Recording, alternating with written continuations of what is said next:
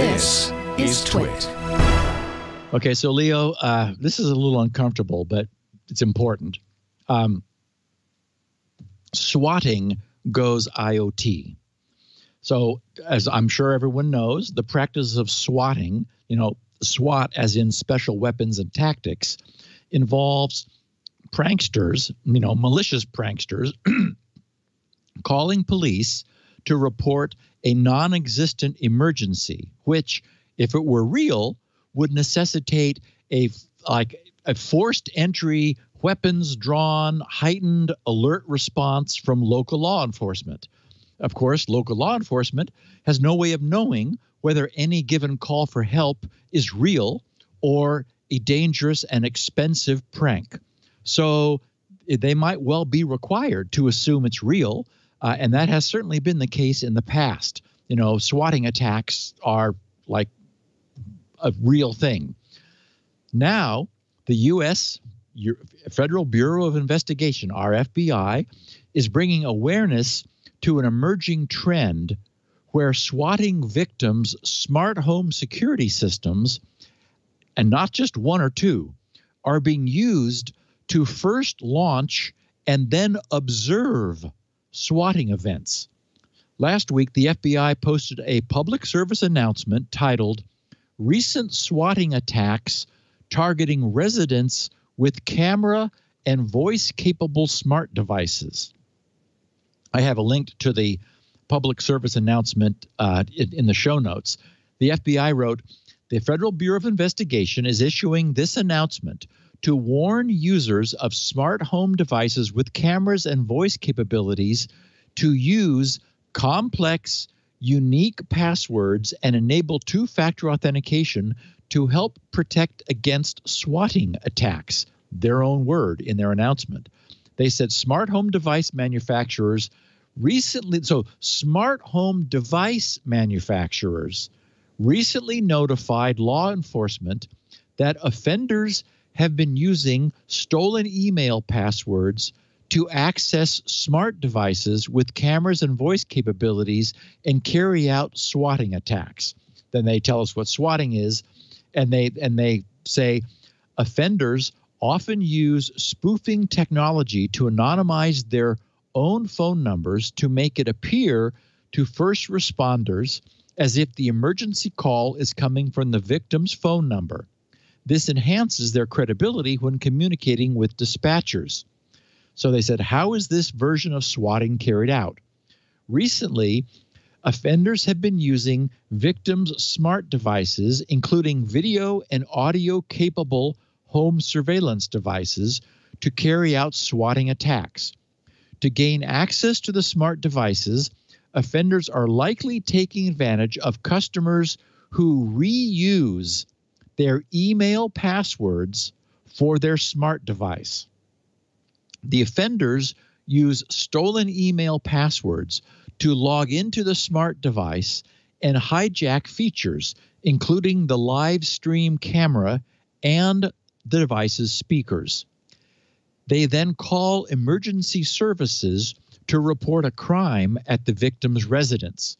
As law enforcement responds to the residence, the offender watches the live stream footage and engages with the responding police through the camera and speakers.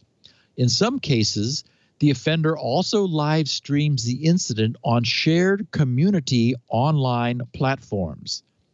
The FBI is working with private sector partners who manufacture smart devices to advise customers about the scheme and how to avoid being victimized. The FBI is also working to alert law enforcement first responders to this threat so they may respond accordingly.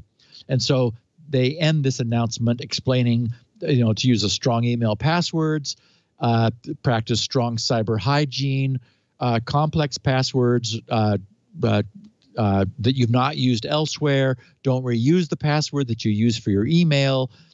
Use multi-factor authentication and so forth. So, bottom line, be really diligent about all of the good security practices we all know that we should be employing. And so what we have here is another new way in which a failure to secure our perimeter might be used against us. And for what it's worth, this style of live streaming of intrusion isn't new. Around Christmas a year ago, the publication Vice reported on a podcast called Nulledcast, which live streamed to content sharing platform Discord an incident where criminal actors hijacked a Nest and Ring smart home video and audio to harass the residents in creepy ways. And so I don't mean to creep everyone out, but this is what was shown. And I was thinking about, as I mentioned at the top of the show, Leo, how you had mentioned that Lisa didn't want cameras spread around the house. No, especially that drone. Yeah, exactly.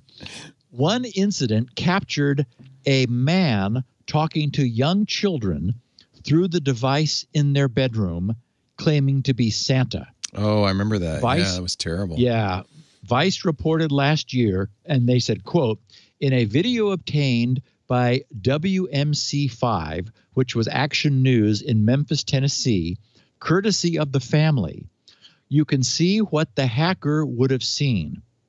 A viewpoint that looms over the entire room from where the camera is installed in a far corner, looking down on the children's beds and dressers while they play. The hacker is heard playing the song Tiptoe Through the Tulips through the device's speakers. And when one of the daughters, who is 8 years old, stops and asks who's there, the hacker says, "It's Santa. It's your best friend," unquote. So Vice also reported finding posts on hacker forums offering simple Ring credential stuffing software, which is, we now know that the credential stuffing, the term for brute forcing, as little as $6 for the software. And to their credit, Ring is responding.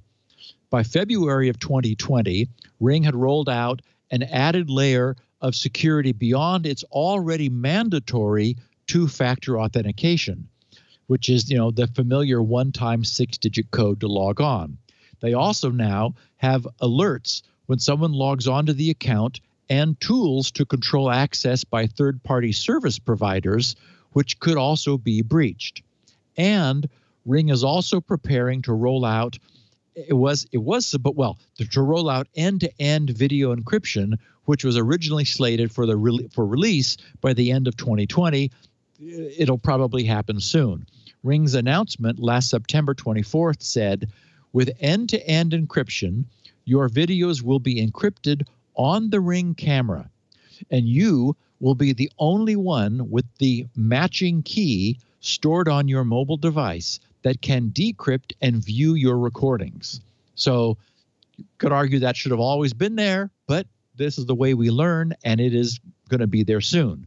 So, the takeaway is the more our digital technology becomes intertwined with our analog lives, the more inherent exposure our analog lives are going to be having to flaws in the digital domain. So I guess it becomes increasingly important to really take security seriously.